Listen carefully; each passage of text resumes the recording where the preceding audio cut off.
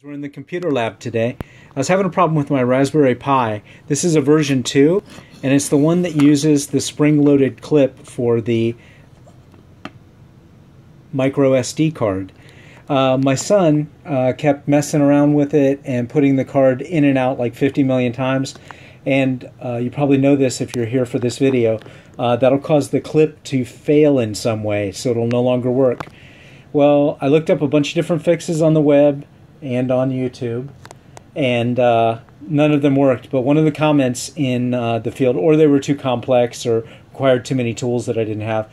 The easiest one was just simply to take a piece of paper, fold it over to make give it some friction, and anyways, I did it. I stuck it in there.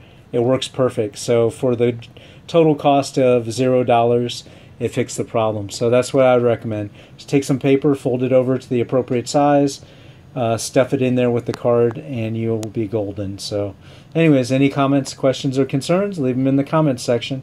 As always, thanks for liking and subscribing.